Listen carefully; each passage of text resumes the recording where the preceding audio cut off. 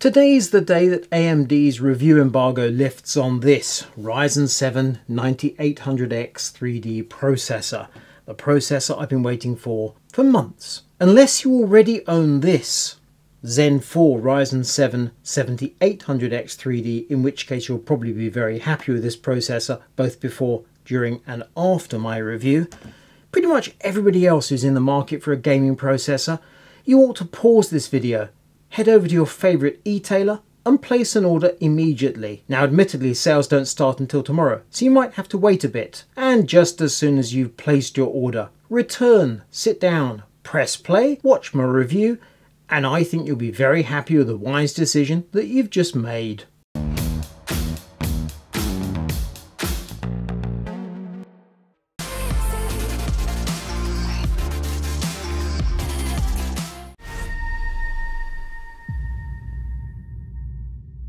Before I get into the performance of the Ryzen 7 9800X 3D, a very brief background to this review. We reviewers were briefed on the processor a couple of weeks ago by AMD. We had one of those team call things. It was very quick. In essence, you take one of these Ryzen 9000 processors, a regular Ryzen 7, you add some new 3D V cache, and bingo, you have your brand new processor. The new cache is incredibly significant.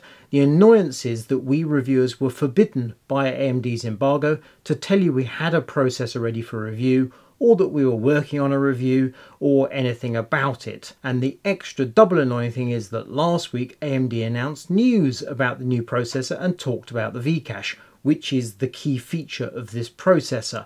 So the news is already out there. However, let's recap that. We saw the first 3D V cache on Zen 3 Ryzen 7 5800X 3D, and that 3D V cache transformed a good processor into a brilliant gaming processor. The 3D V cache was put on top of the chiplets, and that meant it acted as an insulator between the processor cores and the heat spreader. It meant the 5800X 3D ran slower than a regular 5800X, but you got better gaming performance, so it was a trade-off. Exactly the same was true of the 7800X 3D Zen 4 part. The 3D part was slower than a regular Ryzen 7 Zen 4 part, but in gaming it was absolutely stunning. With Zen 5 9800X 3D, things have changed. The V cache is now under the chiplets, and that means we get the best of both worlds.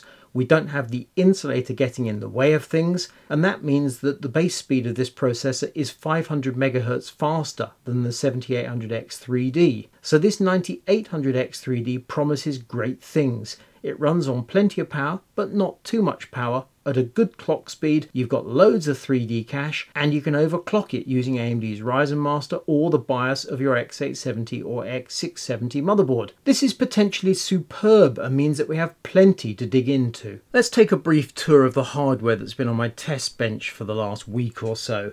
We're starting with this Gigabyte Z790 Aorus Master X.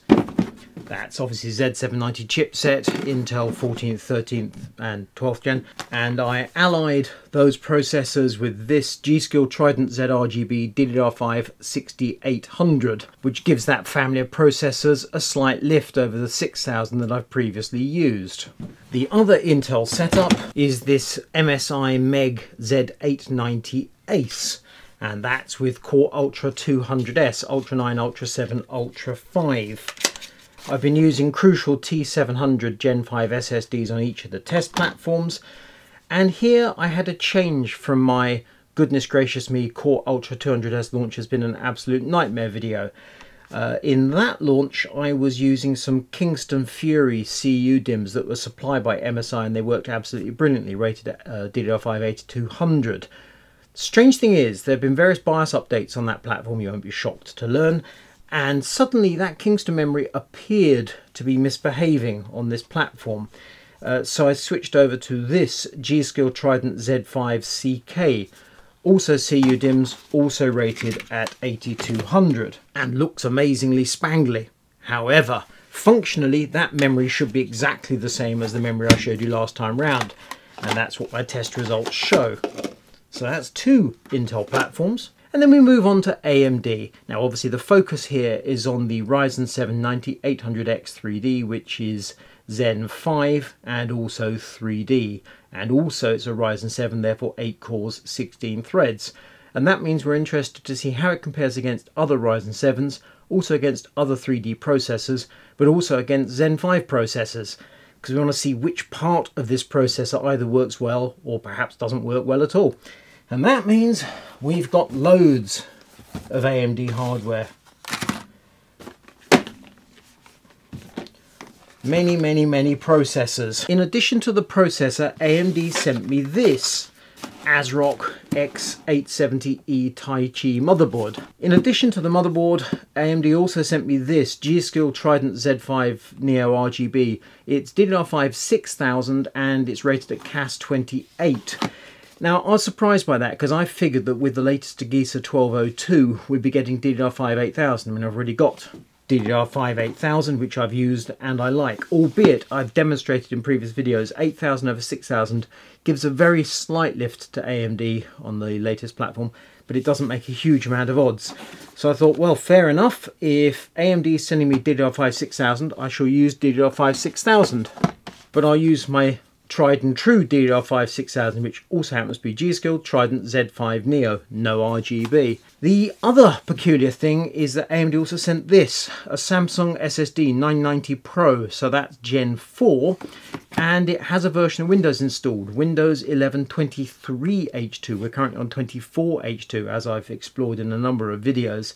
I gave this setup a quick run just to check it all worked and there was nothing peculiar going on, and then I parked it in favour of the MSI X870E carbon Wi-Fi that I've previously used, and which is an absolutely blooming amazing motherboard. It's a known quantity and I've been using it for a while now for benchmarking.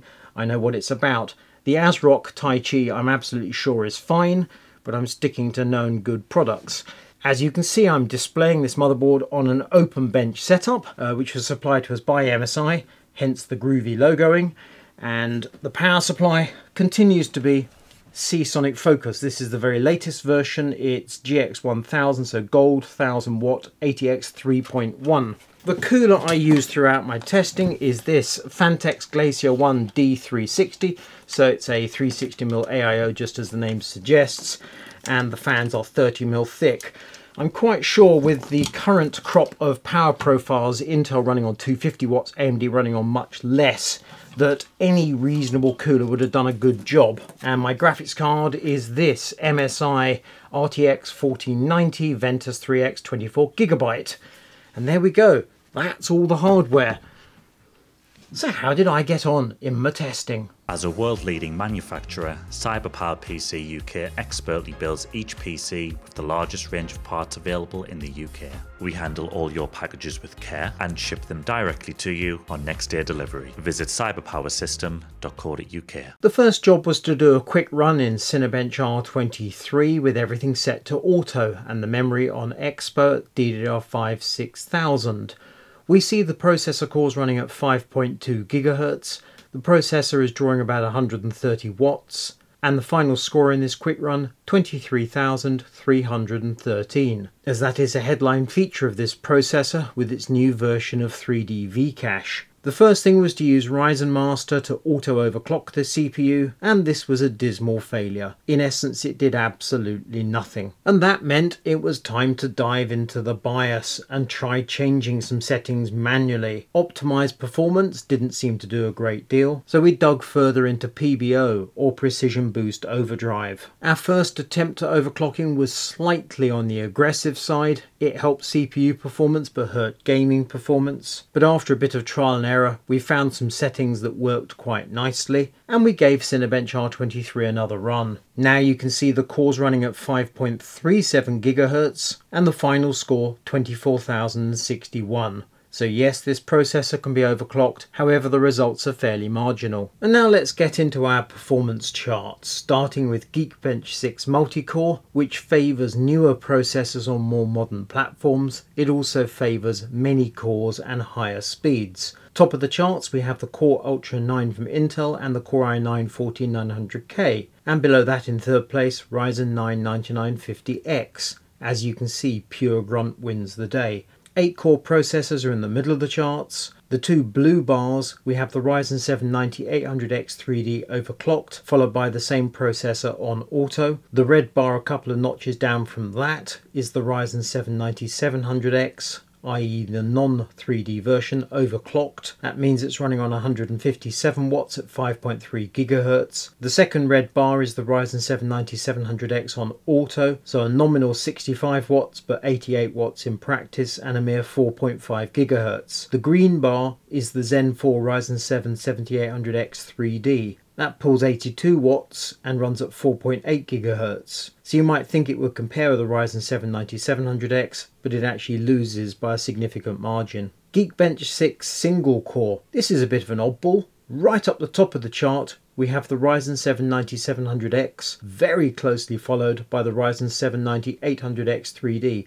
Both of those overclocked. Close behind those we have the two processors running on auto, and then right down the bottom of the chart we have the Ryzen 7 7800X 3D. Cinebench R23 Multicore. As you'd expect, 8-core processors get crushed in this test. The new Ryzen 7 3D overclocked is the best of the ones we've highlighted, and behind that we have the non-3D version, but it's only a very few points behind. Both of these processors running 5.4, 5.3 GHz. On auto the separation is much more significant because the Ryzen 7 9800X 3D on auto runs at 5.2 GHz, where the Ryzen 7 9700X is running much slower. Ryzen 7 7800X 3D Zen 4 gets absolutely pummeled. However, in CPU power consumption, the roles are reversed. The Zen 4 part uses almost no power, the Zen 5 9700X on auto also uses very little power, and then we step up. We have the 9800X 3D pulling 120 watts and overclocked 141 watts, the Ryzen 7 9700X overclocked 157 watts. Of course, this pales into comparison when you look at the processors at the very bottom of the chart putting 250 or 253 watts. CPU temperatures, what an enormous spread. I've normalized these figures for 25 degrees ambient, the Ryzen 7 9700X a mere 53 degrees, the Ryzen 7 9800X 3D both on auto and overclocked in the mid-70s, along with the Ryzen 7 7800X 3D. However, the overclocked Ryzen 7 9700X pushes all the way up to 90 degrees. In 3D Mark CPU profile, we see the 8-core processors in the lower half of the chart. The best of the bunch is the Ryzen 7 9700X overclocked. However, the overclocked Ryzen 7 9800X 3D is only a tiny amount behind. Then we see the 9800X 3D on auto. There's quite a big gap back to the Ryzen 7 9700X on auto, and the Zen 4 Ryzen 7 7800X 3D falls down the chart. 3D Mark Time Spy, so we're combining the processor with our RTX 4090 graphics, and we can see quite a lot of separation between these processors. Ryzen 7 9800X 3D overclocked does well, but it's also pretty good on auto. The Ryzen 7 9700X is a distance behind. Surprisingly, the Ryzen 7 7800X 3D continues to be down at the bottom of the chart. And now it's time for gaming. Far Cry 6 at 1080p, we're using the Ultra preset. AMD's figures will use 1080p with the High preset. Right at the top of the chart we have the Ryzen 7 9800X 3D overclocked with an average of 264 FPS and a superb 1% low of 170. On auto it's only a tiny amount behind on 258 FPS on average, and the Zen 4 7800X 3D does very nicely at 219. The non-3D Ryzen 7 9700X on auto comes in at 192 and overclocked at 188. The difference of the 3D cache for the Zen 4 is impressive, but the new 3D cache absolutely makes a difference. Avatar Frontiers of Pandora 1080p Ultra preset. We can see here there's very little separation between the scores. In essence, the Zen 5 Ryzen 7 9800X 3D and the Zen 4 7800X 3D tie. At first glance this is quite surprising, but this exact point was covered by AMD in their briefing. They have a slide titled Bottleneck Titles, and they spell it out. Some game engines are not limited by the processor when it comes to average frame rates. On the other hand, some games in their top performance gains chart are. Some game engines respond incredibly well to Zen 5 with the new 3D V cache. In other words, your mileage may vary. So getting back to Avatar Frontiers of Pandora 1080p Ultra, 3D cache clearly brings a win, regardless of whether it's Zen 5 or Zen 4, but you get a very good gaming result almost regardless of the processor. Moving on to Assassin's Creed Mirage at 1080p on ultra high preset, we see quite a lot of separation. Top of the chart, it's the new Zen 5 9800X 3D on auto, very closely followed by the overclocked version of that processor. The average dips slightly, but the 1% low increases slightly. In essence, it's a tie. And very close behind that, we see the Zen 4 7800X 3D. The non-3D Ryzen 7 9700X is a significant distance further down the chart at 168 FPS. Cyberpunk 2077 at 1080p on ultra preset, a clear win for Ryzen 7 9800X 3D, and the overclock brings a very small improvement in 1% lows. A distance behind that we see the Zen 4 7800X 3D, and a further distance behind that the Ryzen 7 9700X. Our final game is Total War Pharaoh at 1080p on the ultra preset, top of the chart at 338 FPS on average, Ryzen 7 9800X 3D overclocked. On auto it's 10 frames slower at 328 frames per second. The 1% low also takes a dip. In third place you'll note the Ryzen 9 7950X 3D, doing very well but a distance behind. That processor has been in these charts throughout. I haven't made a reference to it because the Ryzen 9 with 3D cache on one core complex but not on the other is a very strange processor in my opinion, and the behaviour is quite erratic. Anyway, Ryzen 9 7950X 3D 268 FPS on average. Tight behind that we have the new Zen 5 Ryzen 9 9950X, and slap in the middle of the chart we have the Ryzen 7 9700X. Before I get to my conclusions about the Ryzen 7 9800X 3D, let's just touch on pricing. This part launches at $479 US, that's going to be plus tax. The Ryzen 7 7800X 3D launched back in April 23 at $449. In the UK that cost us £479 including VAT. So you can do a bit of calculation and you can decide that perhaps this part's going to come out at $499. AMD UK has been crystal clear with me that the MSRP for the new 3D is going to be £449.99 including VAT. UK retailers have been crystal clear with me that yes, they could do that, but the margin would be absolutely tiny, and they say expect to see it on sale at $469.99 inc VAT. So MSRP versus what you are actually expected to pay. Either way, I think that pricing is perfectly fair. But if you look around, you can probably find a Ryzen 7 7800X 3D on sale at the moment for about £400. They are rapidly going out of stock. For some reason they've been discounted heavily. I don't understand it. They are a superb processor. And we get to my conclusions, and these are short and sweet. Pros, the good points. The gaming performance on auto is superb. Second point is that general CPU performance of this new 3D part matches the Ryzen 7 9700X and sometimes beats it. And thirdly, the power draw and operating temperature are fairly modest. Cons, the only negative I can come up with is that the price is slightly high. I'm sure you'll hear some people say that. Personally, I'm not really that bothered about price, as I've already said. You could argue if you're spending £1,500 on a 4090 if you can find one. What's a new 5090 going to be when it comes out? £2,000? In that context, AMD could have charged £600 for this processor and it wouldn't have been unreasonable. The bigger thing for me with this new 3D V-Cache, however, is what it says about Zen 5 as a range of products, which is the original response to the Ryzen 9000s when they came out, the Granite Ridge desktop processors, was that Zen 5 was a flop, which I consider to be a silly thing to say. Zen 5 includes EPIC and it includes laptop parts as well, and it includes this. What we didn't know was that Zen 5 has clearly been rejigged to take better account of this new 3D V-Cache, and I expect we're going to see this 3D V-Cache on all sorts of parts in the future. EPIC for sure, why not Threadripper? Laptops, yes indeed, bring it on. I think this is the start of something particularly special, and I'm looking forward to it. I love this processor. I'm giving it 9 out of 10, and I was genuinely torn about giving it 9.5 or possibly even 10, which is something Kit Guru doesn't do. I've settled on 9. It's a must-have. It's superb. Head over to kitguru.net to read our reviews, and also we're on TikTok.